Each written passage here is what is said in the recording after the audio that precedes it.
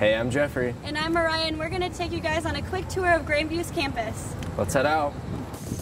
All right, so now we're going to head into the library and show you a couple good things in here. All right, so Einstein's is right here, one of many places on campus that you can get some snacks, and it is located in the library. So on the first floor, there's a computer lab, plenty of open space, and if you need a little bit of quiet time for group projects, here are rooms you can check out. Next to the library is the Cole Center. It is home to the music program where the band and choir practice, and you also might find yourself in some extra classes. If you're a business major, you'll find yourself in the Crum Business Center. You'll find one of 2 lecture halls, labs, faculty, and classrooms.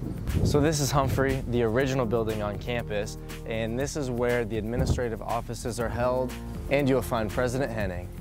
Elings is home base to all science labs and the second lecture hall on campus. On our way back to Rasmussen, this is the most populated area on campus. Hey, what's up? This is my favorite place on campus during Christmas time because it's all lit up with Christmas lights.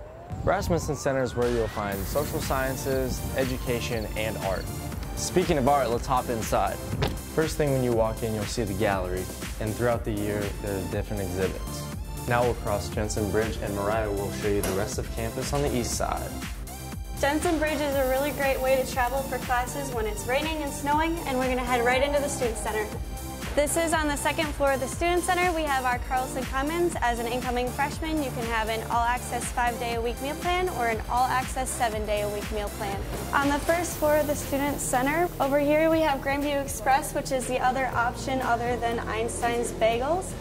And that leads right into CJ's Place, which is a great place for students to hang out between classes. All right, up here on our left, we have our communications department. You'll be able to see our production studio and our radio station that our students use during classes. And then over here, we have our bookstore. Inside, you'll find all the books you need for classes, as well as all of our GV gear. Over here, we have our theater. We do 4 productions a year, and you don't have to be a theater major to be a part of it. We'll head out of the Student Center and over to the Johnson Wellness Center. Right on the first floor of the Wellness Center, we have our nurse who is called by appointment, and she can actually prescribe medication as well. And then over here we have upper level nursing and kinesiology classes as well. On the second floor of Wellness, we have an aerobics room with a schedule on the door for classes.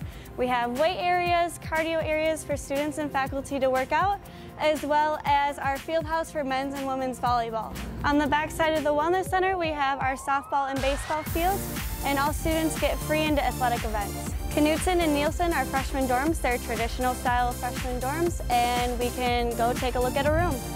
So the room comes with a bed, a desk, a dresser, a bookshelf, and plenty of closet space with a built-in drawer.